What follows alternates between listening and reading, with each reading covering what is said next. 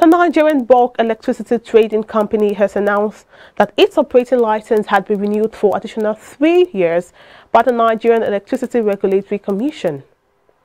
It said in a statement issued by the firm in Abuja that the license was renewed following a review of Nbet'S application and corporate business plan.